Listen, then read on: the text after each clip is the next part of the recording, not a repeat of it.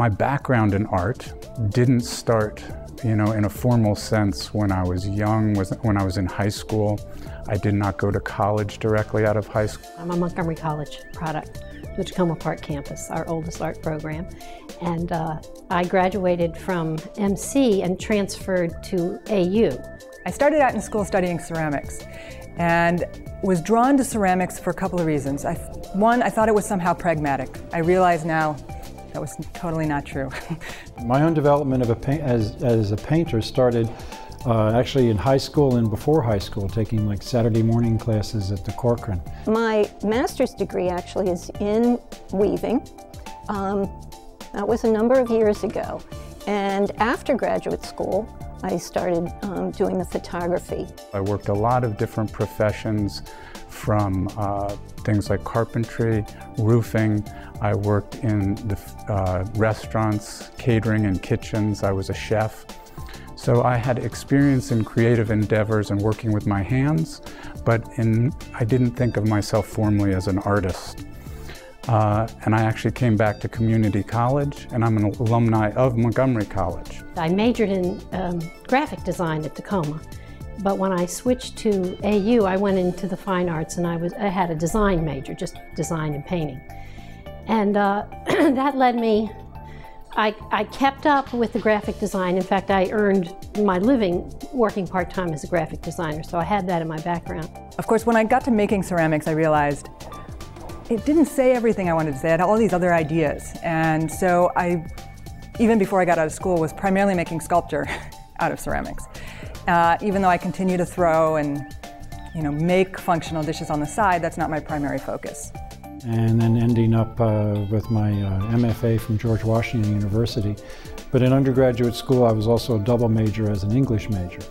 And I find that combination works very, very well. The sort of interdisciplinary nature of my own education feeds into the art, because I find the arts primarily are interdisciplinary. Starting with darkroom photography primarily, which gave me a really strong background in some of the technical issues, exposure, and working in the darkroom, printing, and just refining images. And craftsmanship is really important to me in all the work that I do. After my basic training in sculpture, I took a class in casting and metal casting.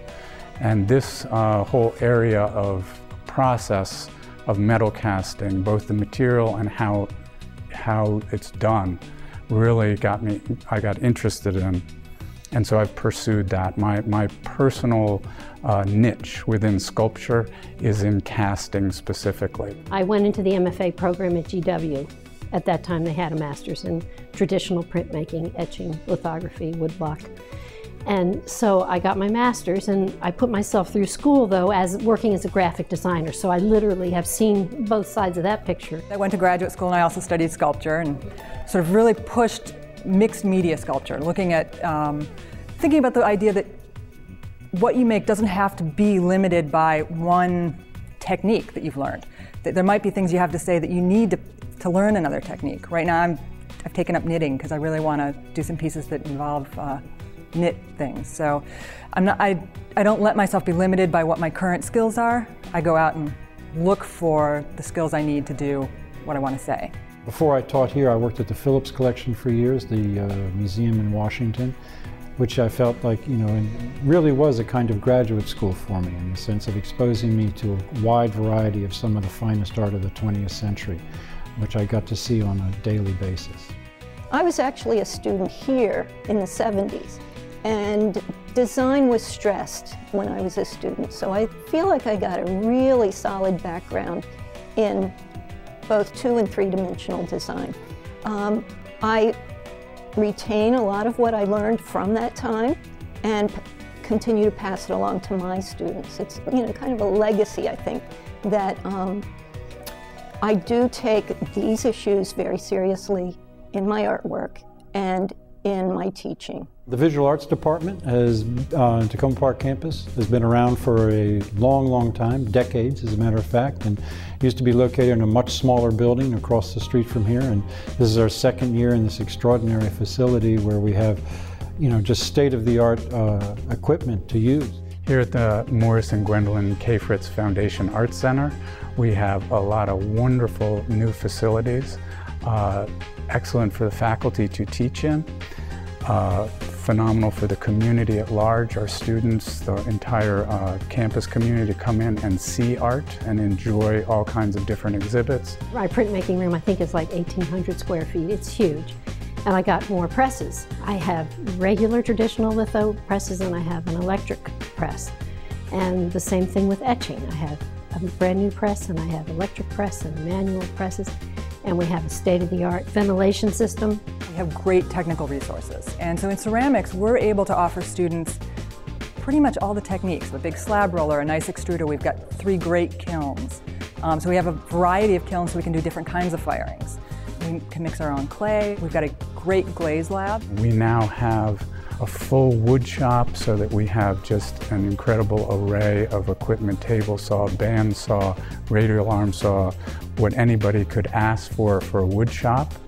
We have just in the last year brought online a couple pieces of equipment so that the students are learning steel fabrication. So they're doing welding in both oxyacetylene gas welding, and we are going to start them doing some electric welding with some MIG welders. We have a beautiful furnace, so the students are actually doing hot metal casting. We came from a very small building with very limited space and very limited equipment to this spectacular large space with new weaving looms, 2 new computer labs with state-of-the-art Mac computers, and it's very exciting. And it actually allows us to do more with our students than we could ever do before, and offer new classes as well. So there's quite a lot going on and quite a lot to learn from. I think that creates a tremendous community of where people learn from each other. I often tell my students that my class is one of those places where you're encouraged to look over each other's shoulders.